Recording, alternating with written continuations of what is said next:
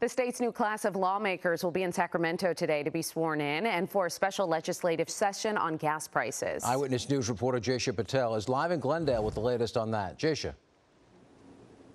Rachel, John, we know tons of people have been upset over fluctuating gas prices. Here at the 76 gas station in Glendale, regular gas is $4.99. Well, Governor Gavin Newsom, he's starting his campaign to punish big oil companies this morning.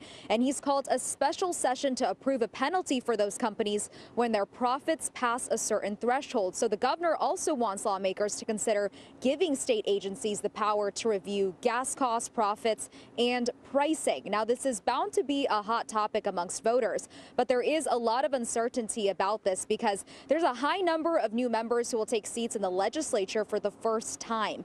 And legislative leaders say they likely won't begin deliberations on any proposals until January. Last week, the California Energy Commission held a public hearing about why the state's gas prices are so high, and the state's major oil refiners rejected invitations to participate.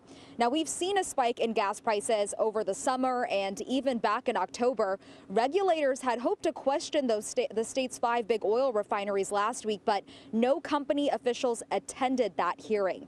Now, in the third quarter of 2022, from July to September, oil companies reported record high profits. And if you take a look at your screen right now, you can see just how much their profits rose. Just to name a few, Phillips 66 was up more than 1,200%.